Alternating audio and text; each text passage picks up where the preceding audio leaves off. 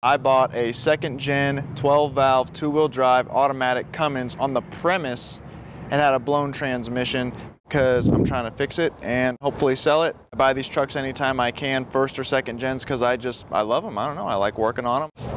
But not too bad for a Cummins. It has 382 on the clock. That would be quite a bit of miles on anything else, but on a 12 valve, that's not too terrible bad if it's been taken care of.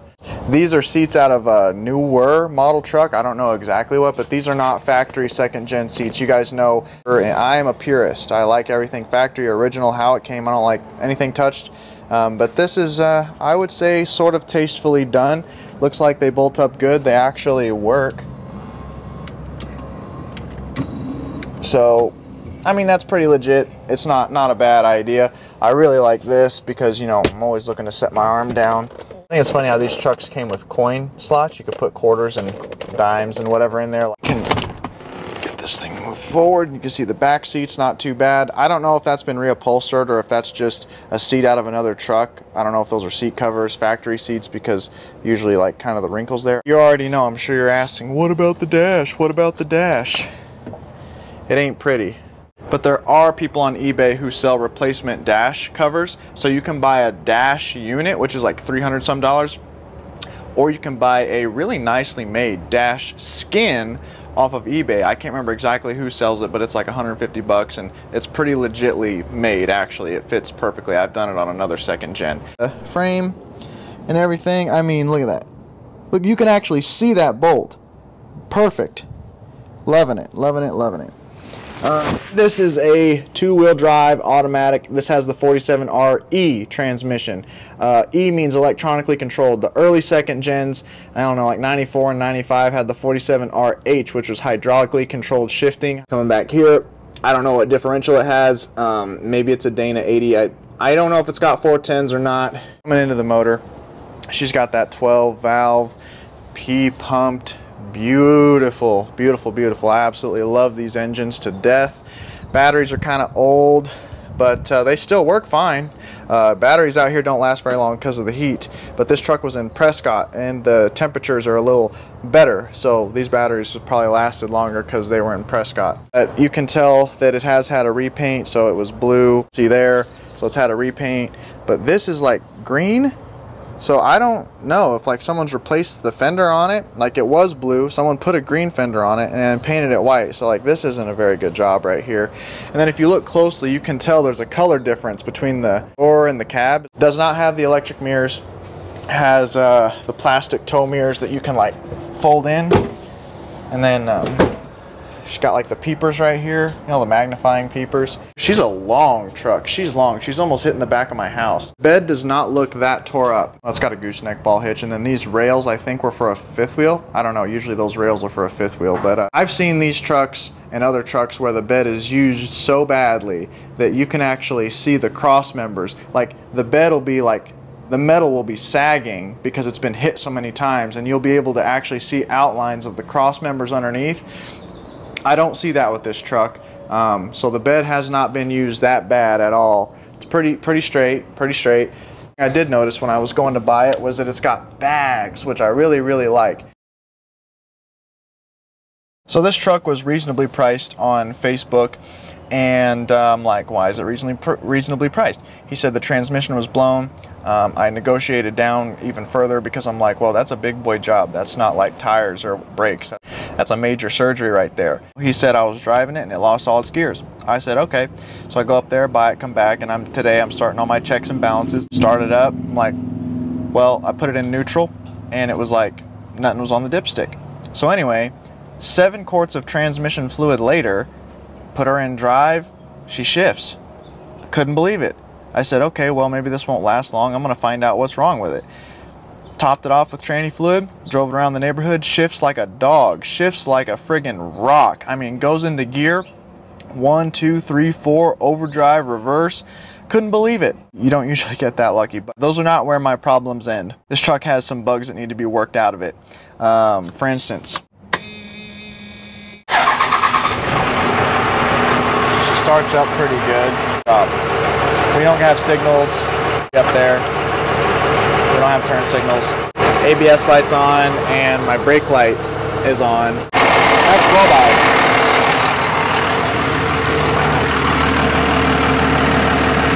That's blow by. I don't like that. And it also leaks oil from the front driver's side of the motor. So I got some cardboard right here, so you can see it's already been leaking. See it?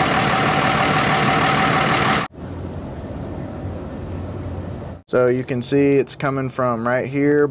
That's a lot of oil. See it coming from up there? So I want to check the brakes because I want to see why those brake light. Okay, I want to see why the brake lights are on. We can put some kind of motor oil honey in there, maybe Marvel Mystery Oil or something. But on a motor with that many miles, I mean, you're just maybe gonna have a little bit of blow by. It's not that big of a deal. It's not that bad. Okay, it's really not that bad. You know, just straighten it out.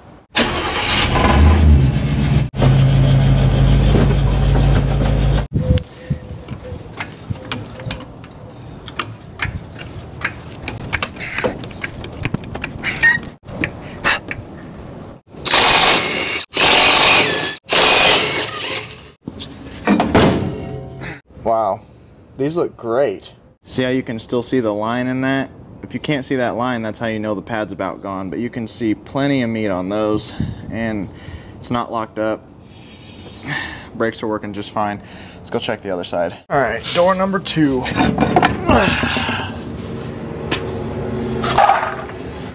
Plenty of meat, once again. Nothing wrong with that at all. That looks great. Absolutely beautiful. Now the back brakes could be a different story.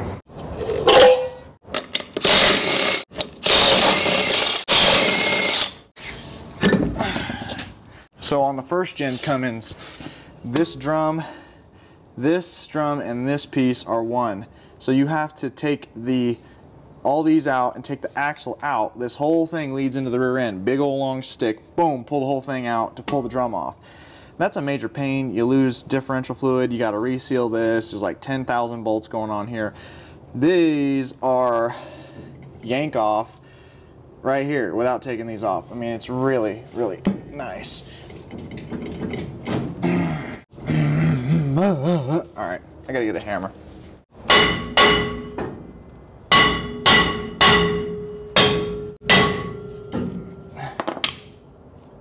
Good Lord.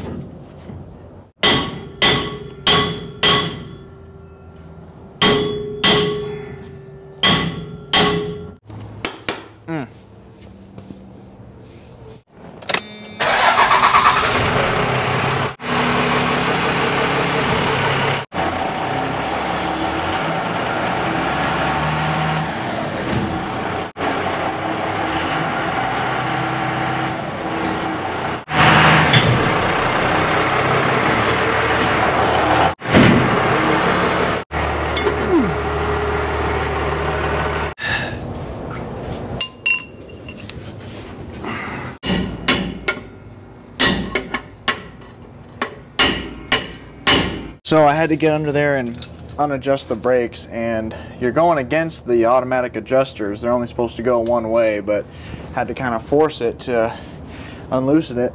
I couldn't get it off, so we'll see what it's looking like.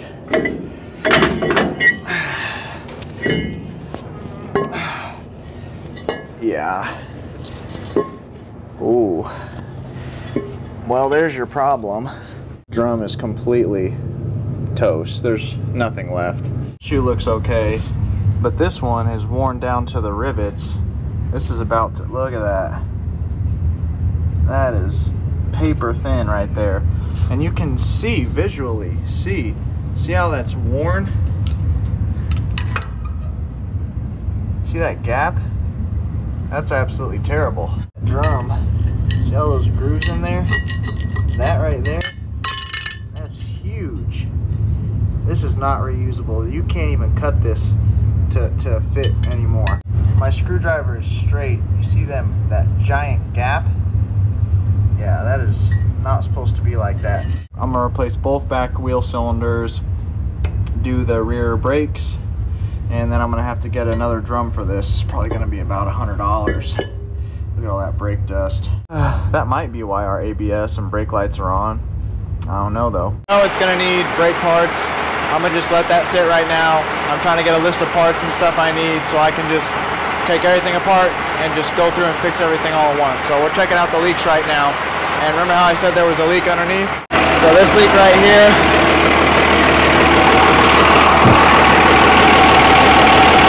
the pan gasket. I wiped it off a little bit ago and it's dripping, so that pan gasket's leaking.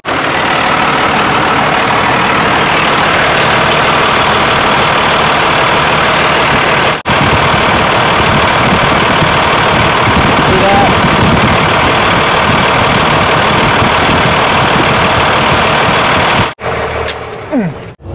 That seam is between the power steering pump. Yeah, you can see it dripping right now. So I think what I'm going to do is I'm going to take that power steering pump out along with the vacuum pump. I called a guy from Gould Gear looking to get, I guess, the seal that goes in between that power steering pump and the vacuum pump. I've never taken one of these apart before. The power steering pump is whining when I turn it on. It's low on power steering fluid, and there's pressure coming out of there. So I think that power steering pump is probably bad. And taking the vacuum pump and the power steering pump out as a unit, I guess, is easier than taking the pump out by itself. So, and the vacuum pump might need to be rebuilt. I mean, 385,000 miles is a lot of miles. So I think it's good to take them both out and give them a look over. Okay, so I got everything unhooked and I'm about to pull it out. I didn't go over everything on how to pull it out. There's videos on there about how to do it. I didn't want to bore you with the details, but I got it undone and I'm just trying to ease it out without breaking anything.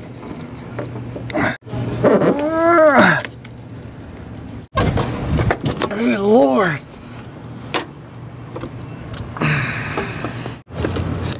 What a menagerie. Whoa. Whew. Okay, let's put this in a safe spot. Oh. The gentleman at Gould Gear was telling me if the killer dowel pin or whatever came out, that it'll fall in between the injection pump gear and this gear and chip some of the teeth. But I'm looking around and I don't think that's happened. All the teeth on this look good. I don't think this power steering pump is factory. I think someone's replaced this before. This is sitting in the truck like that. So this is on the bottom and this is an oil feed line. This is a 7/16. The line that screws to it is I think it's a 14. You gotta undo that. There's a bolt here and a bolt here. Some of them, I think 98.5 and later, have 3 bolts. 97, all I know is 1997 second gen 12 valves have a bolt here and a bolt here. It was a 15 millimeter. And then there's 1, 2, 3 power steering lines. These 2 are return lines. I think one of these goes to that Hydro Boost brake system. And then you have a 18 millimeter here. You undo it from this way to this way. At the very end, you can undo the bolts and take it all out. So we've sat overnight now, and you can see over here, all this transmission fluid has been leaking out of that pan. So we're gonna have to do that pan gasket, but we're gonna do the oil right now. Why do people do this? Ugh.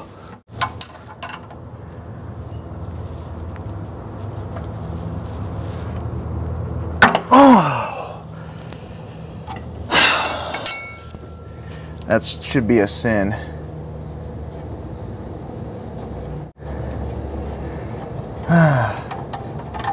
Ugh. Yeah, she needed to be changed, that's for sure.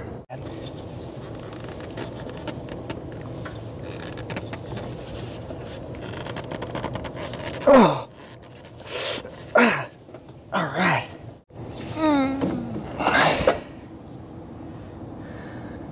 Mobile 1. Fill this up with some oil, put some oil around the lip, shove it back on. Go ahead and put this back on, tighten it up.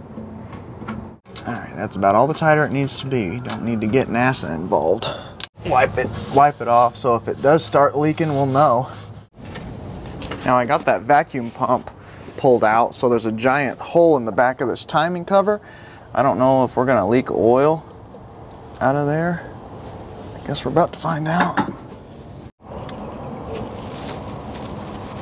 Dang, we are gonna have to wait to do that. Instead of taking the pan off, getting fluid all over the place, and having to do the pan gasket and deal with 10,000 different bolts, what I do, I think a lot of other people do this too, is transfer pump. Again. Gotta get a point where I have some leverage. Yeah, there we go.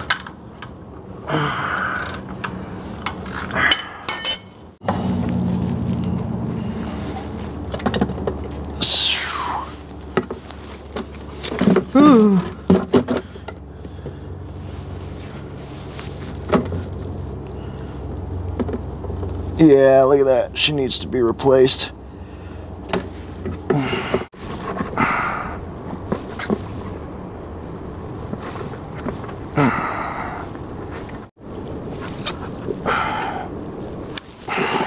So far we have 2.5 quarts, almost 3.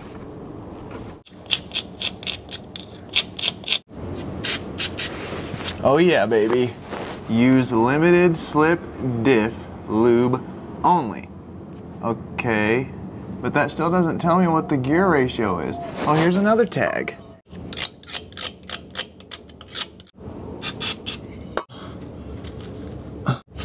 Yeah, it says 354.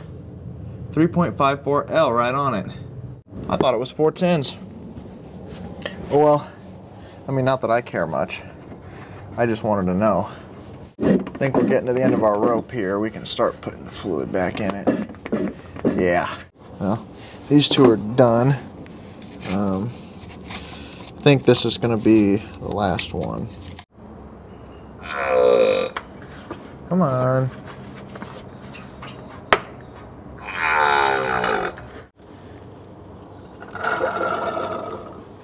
Alright, I think we're about there. Yeah. Yeah. Oh yeah.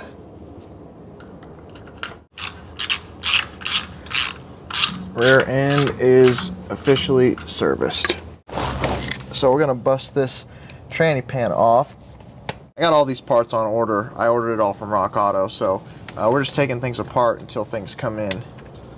Oh, what the heck?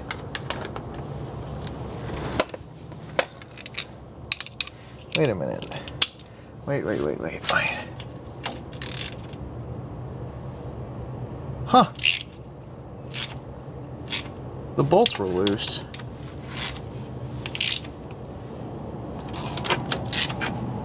Oh, wow. I wonder if that'll stop our leak. What the heck? Let's just tighten these bolts up and let it sit and see if that stops it. Yeah, these bolts are not even tight.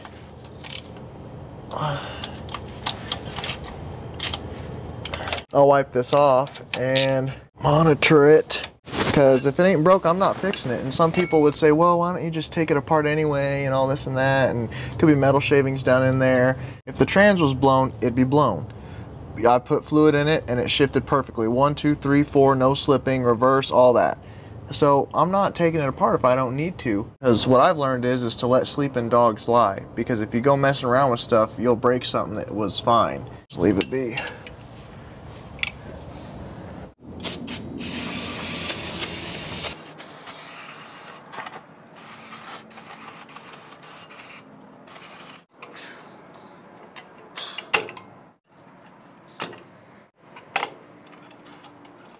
Huh. I don't see the C-clip in this one. That rod goes through there. It holds the e-brake in place. There's supposed to be a clip on there. I don't see it. Whoops.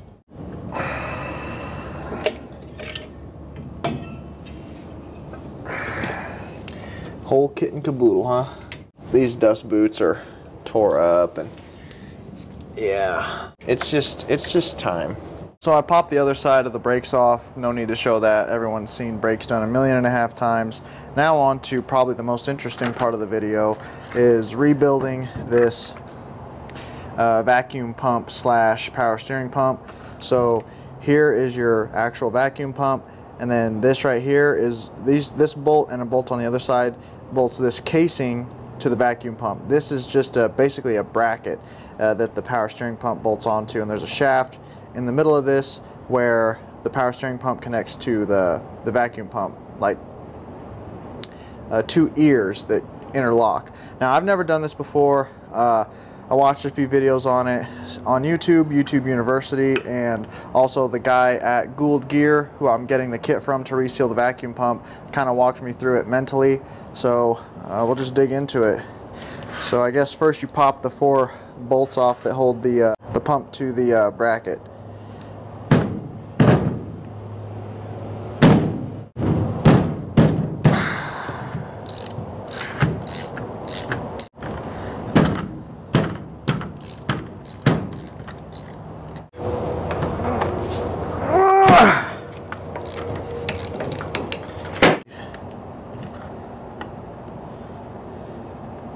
So there's your pump. The dog ears aren't broke off, so that's, I mean, that's a good sign. But we're more concerned about the dog ears being broke off on the vacuum pump. I'll just let some of that drain out. I'll wipe it up.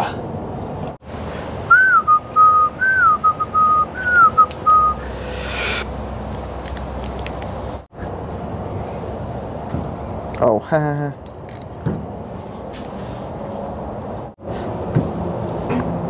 oh man, alive. You know what? I don't like doing that. I got another idea.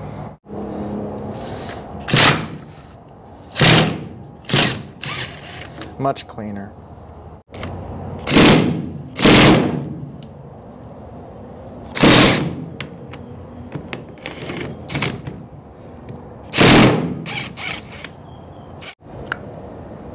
This has veins in it, and the centrifugal force pushes these veins out when it's turning. They create vacuum. But yeah, this pump looks, I don't know, it looks pretty good. I don't know, I can kind of see where this O-ring is a little messed up. So I'm going to show you this O-ring here.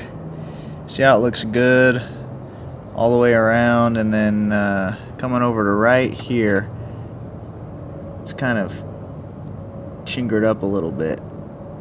Yeah, that might have been where our leak was.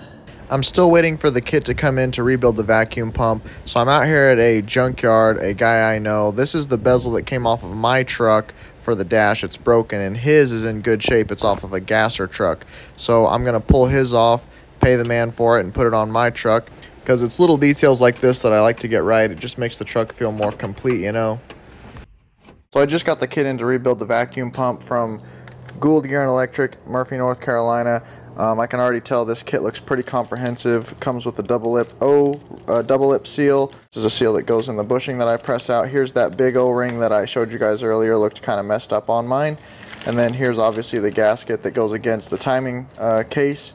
And then here's a few spare parts in case I mess up these, which is awesome having these. It comes with some grease. It even comes with the tools that he's made to knock everything out and rebuild it properly. This isn't sponsored, by the way. I'm just saying this looks really comprehensive, really easy to follow. Obviously, this is not like some overseas kit, if you know what I mean, and it was written in their language and then translated into ours, and you can't follow none of the instructions. It's just as a little extra, he was nice enough to send me a few extra vanes.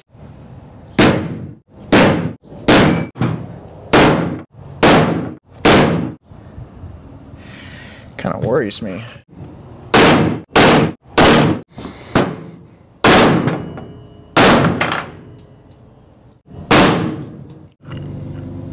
She was in there though, that's for sure.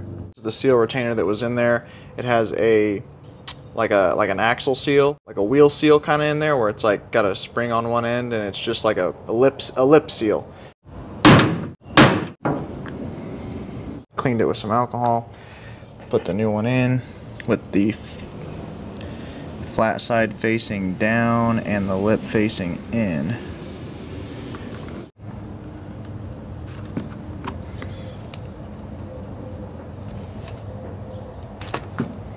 It pushes in nice and tight, and it's looking like it's sitting on the surface.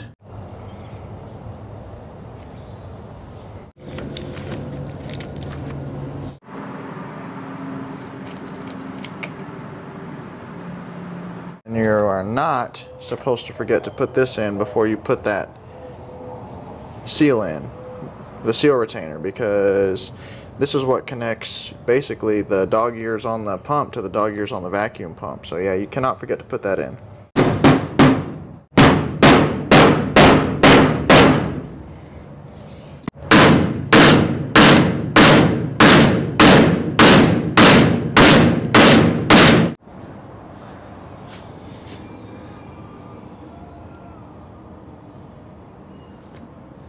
I want to make sure I do this part right because this is where I believe the leak was.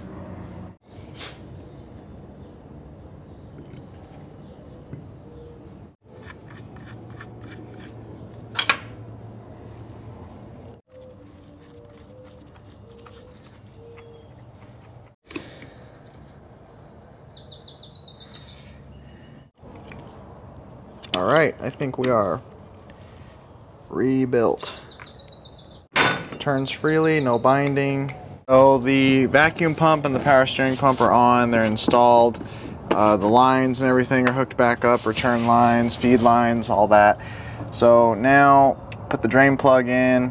I'm gonna fill it with oil. Good.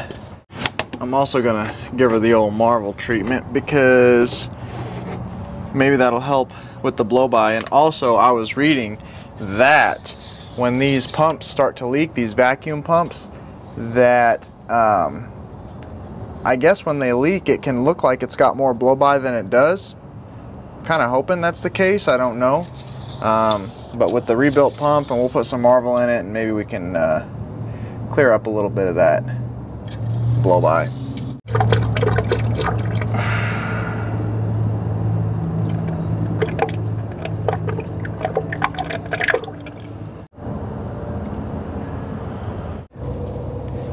I clean the funnel out with brake clean. Don't start crying. Prestone power steering fluid, 50,000 miles, anti-wear, all vehicles, all makes, all models. Go ahead and start it. And with these Hydro Boost systems, it sucks up some of the power steering fluid, so I'm going to crank the wheel all the way to the left and to the right, let it suck it down, fill it back up, top it off. What? I know why it's not reading oil pressure. I had to unplug the sensor to get the power steering pump assembly out. Woo!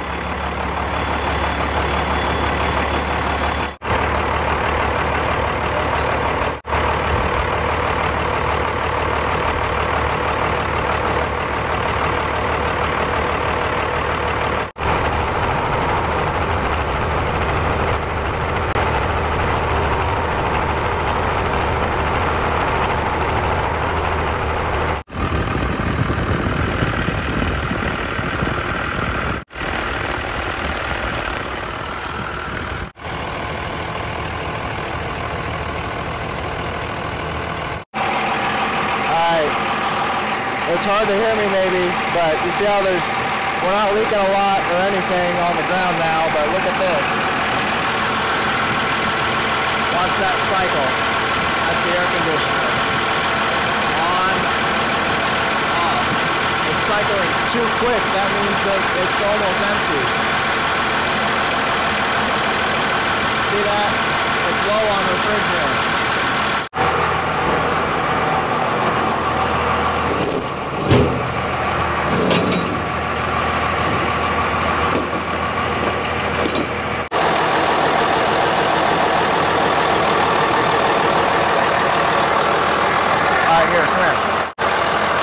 Alright, so compressor's off. This is where it should be. It's going to turn on, yep, pressure goes down, low. It's cycling off too quick. It needs to stay on and in here for a while. As soon as it gets to 50, that's the pressure switch to kick it on again. So we're going to put some refrigerant in it, and we shouldn't hear it clicking, and we shouldn't see this gauge moving around so much.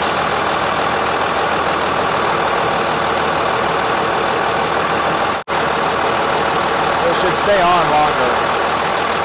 You shouldn't hear it clicking like that. See how that needle's not moving a whole bunch? Puts Let's go feel it inside. Oh yeah. Yeah, she's cold. Oh yeah. You're gonna need that in the Arizona summer.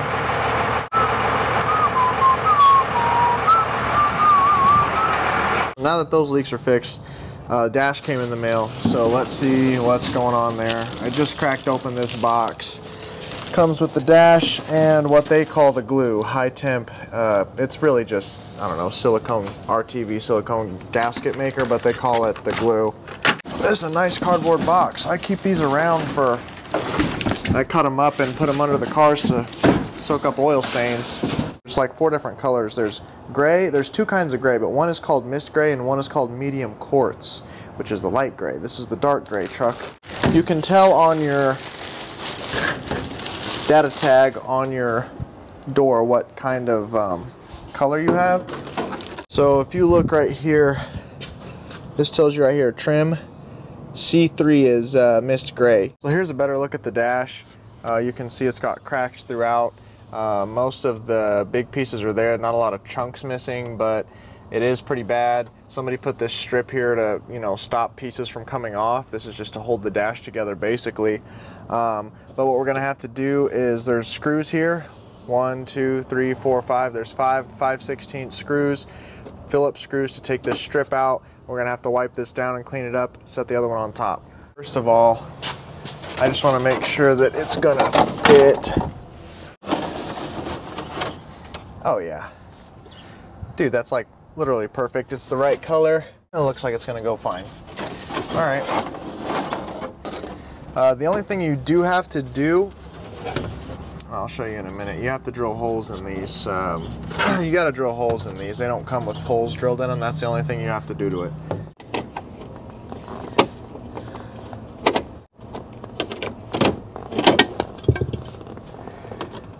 These dashes are not very strong.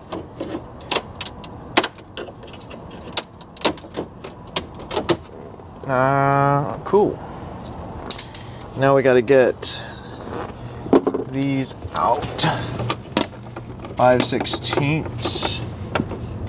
Yeah.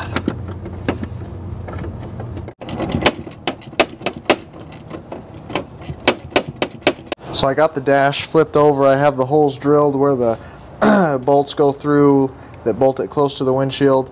This RTV is supposed to be the glue, like I said. I am just going to do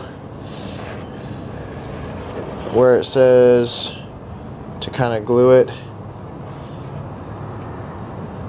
I'm just going to probably use this whole thing. Oopsie daisies. Nice line by the glove box. Just burn the whole jug.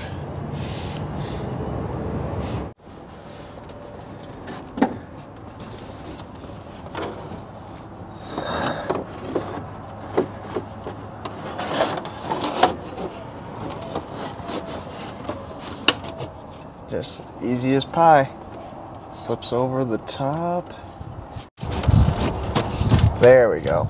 And then after I screw it in, so there's 5 screws here, there's a screw on this end, there's a screw on that end, and once I screw that in, I'm gonna set some like books and stuff on top, kind of push it down on the dash so the glue kind of, you know, so it's popping up, you know. Yeah, then we let it sit overnight. So she sat over the weekend. Let's take a look underneath her. 1 drop there, which isn't a big deal. We have nothing around here where the vacuum pump is, so that leak is fixed. But we have a few drops here. All right, this is tranny fluid. Yeah, definitely smells like tranny fluid.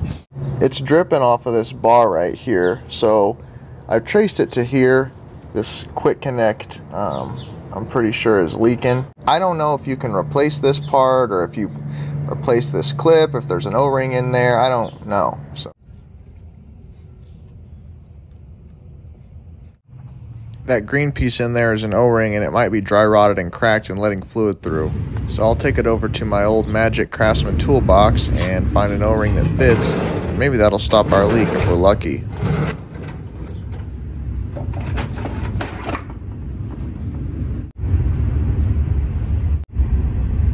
So I got the new O-ring in there, and this piece goes in here, and this is what the steel line pushes into to clip. But I pushed it in, and one of the ears just busted right off, so that's no good. So I had to go up and get a few more retaining clips, so hopefully we can fix this problem today.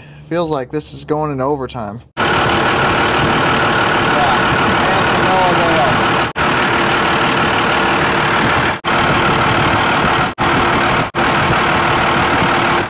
Upon further inspection, I looked at the top of the line, and the metal line has actually been rubbing long enough to wear a tiny pinhole in the very top. You can see it right here, that fluid coming right out. So there's where our leak truly is.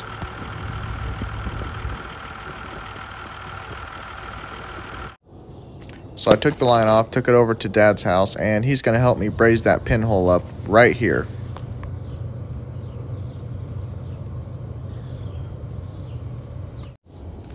Should do it. Yeah, just that little pinhole. All right, there is our fix. She's brazed up. Dad helped me out big time there by brazing that up. While I'm here at Dad's house, I want to give you guys an update on the 1960 El Camino. If you've been following along with that, have a lot of videos out on this build. Just want to throw an update in here because I'm not over here all the time and Dad's still continuing on with it. This fender was really crunched in right here. It was beat in so bad that it got hit to where it was hard to even mount the battery tray because it was discombobulated, and it was very bad. So Dad literally cut it out and welded in a new part from another 1960 El Camino fender. Cut it out right about here, and I'll put a picture up right here of what it looked like when he cut it out and put another piece in. That's the fender he cut the front piece from. You can see where the back of the fender, and this is the front that he cut off and cut a little back there and welded it on. It looks pretty seamless, huh? Isn't that neat? Looks perfect. And then he spray primed it, and then right here cut out a piece right here. This was caved in and had some rust holes in it, so he cut that out and he made a new piece from scratch and put it in.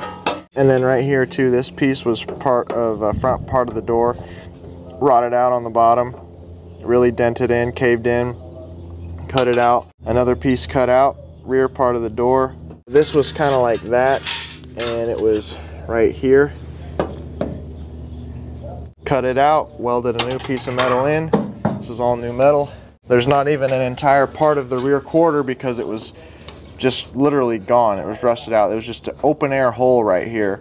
So was able to cut it out up to here and put new metal in. Most of the lower metal on this is all new. Coming out really nicely. Just wanted to update you guys on that. Dad's doing a really great job on that.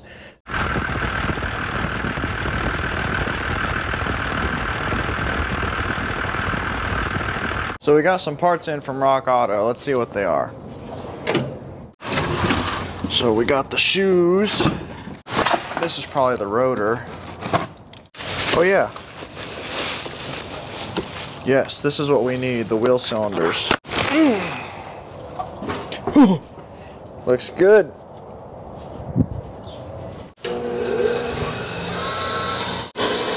Just cleaning up the nails that go in the boots on the wheel cylinder and the bolts that bolt the wheel cylinder to the truck and everything. Since I knew these lines would be open for at least a few days, I went ahead and put plastic baggies over them. Well, one, it caught some fluid, and also it stopped any moisture from getting in there. Brake fluid is one of the only fluids, well, you don't want water in anything, but brake fluid, the properties of brake fluid actually attract water. So I'm gonna try and put the whole kit and caboodle on there.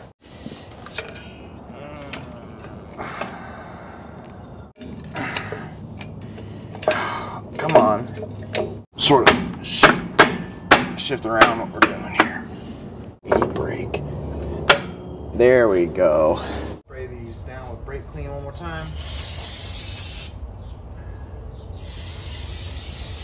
Shout out to O'Reilly's for cutting these drums. They're the only ones who will do it. Nobody else will cut these drums, so I'm glad that they still offer that service.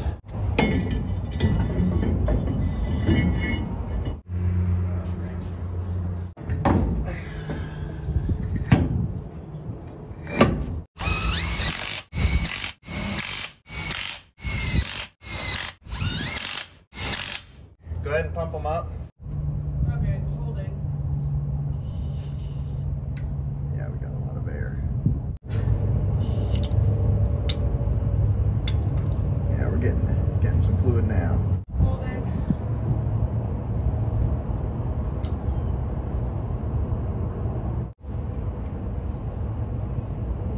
When I pressed the brake, that light came on, but these ones didn't. I ended up having no reverse lights, no brake lights, and no turn signals. So I wanted to tackle that problem. I tackled the turn signals first. So what was going on with those was that, so if you'll remember when I had no signals, so I was just messing around with it, didn't know if it was a flasher or what, but I was playing around to see if my hazards came on. My hazards don't come on, but when you press that in, now I'm getting turn signals.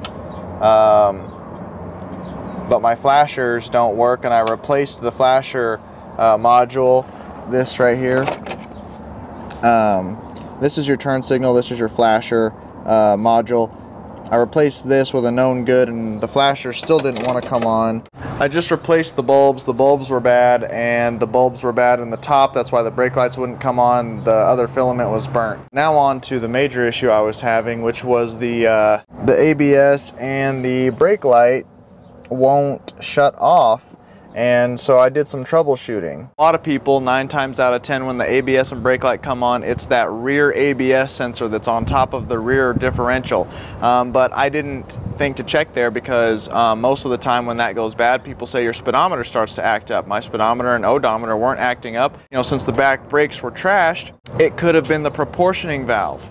I thought something with those rear brakes being bad and leaking and needing to be replaced might have set that ABS light off. Well, this proportioning valve is hooked to your master cylinder. I went to bleed the brakes. This was really low.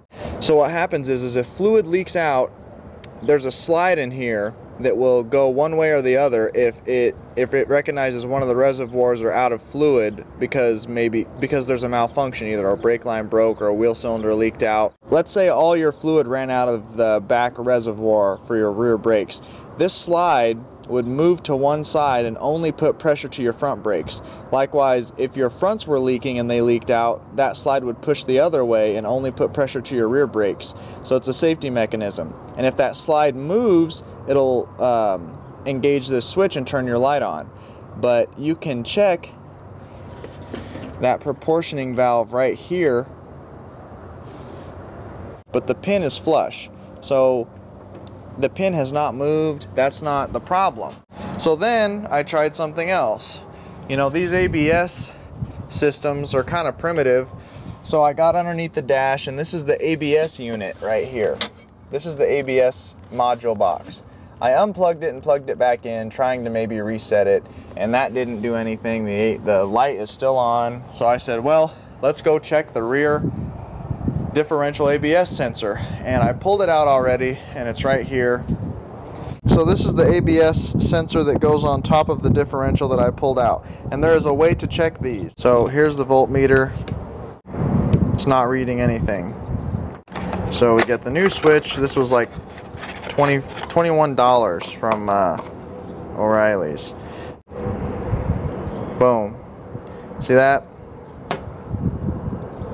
Oops, lost my thing here. 1.9, 1.8 volts, or 1.8 ohms of resistance. So I'm pretty sure, I'm like 99% sure at this point, this is our problem. Let's put it back in there, hook everything up, and see if that light goes out, because it just aggravates me, those lights being on, when I know there's nothing wrong with the system.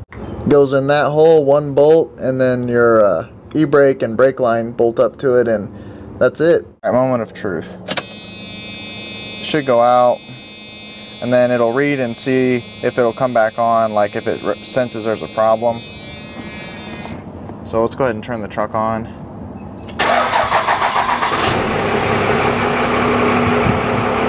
It takes like, I don't know, 10 seconds. I'll report back. When I bought this truck, One of the tires was leaking and I thought, oh well, the tire's bad, but when I was washing the truck getting water everywhere, I noticed that if you take a close look, you can see that valve stem is messed up.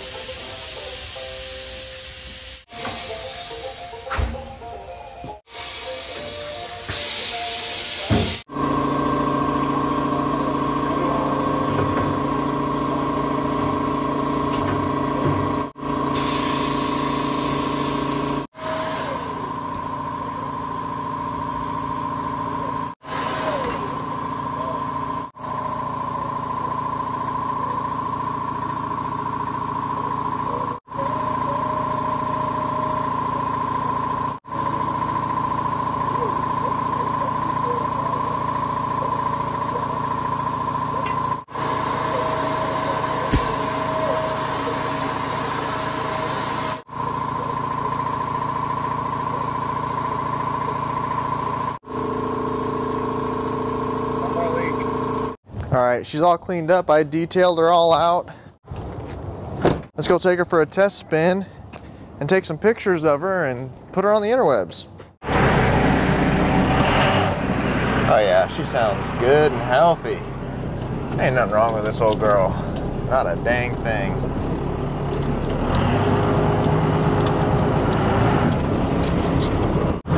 Transmission's doing just fine. We're getting about a healthy 40 miles an hour. No more anti-lock light. I put some water in the washer fluid, so no more washer light and no more brake light. So we're good to go. She pulls like a bear. Oh yeah, look how nice she cleaned up.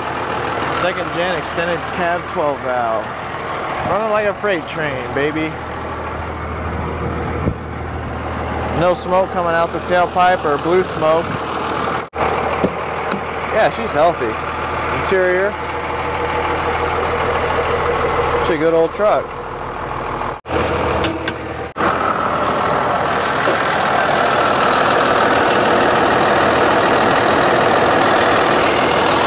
Almost no blow-by. All she needed was a little bit of attention. Maybe that Marvel mixture oil is working its way in there with the oil. That's a lot better than what it was.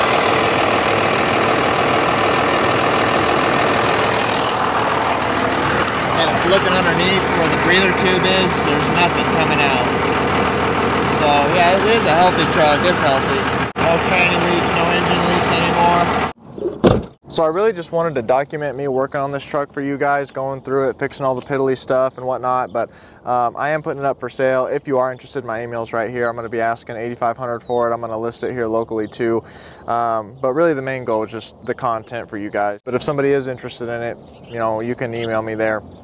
If you got a first or second gen Cummins you're interested in selling, I'm in Tucson, Arizona, but I am willing to travel. Hopefully somewhere in the Southwest would be ideal. 89 and 97 Dodge Cummins. Definitely interested in buying it. Thank you guys for watching. I know this is a little switch up from what I normally post, you know, pre-1980, abandoned, will it run, stuff like that, but I'm interested in these trucks. I have a passion for these trucks, and the reason is I grew up in a first gen Cummins. My dad still has the first gen Cummins I grew up in. It's a 93 extended cab, 2-wheel drive, 12 valve, 2-tone gray truck. Love that truck, still has it to this day. Just turned over 200,000 miles. So subscribe, like, and we'll see you in the next one.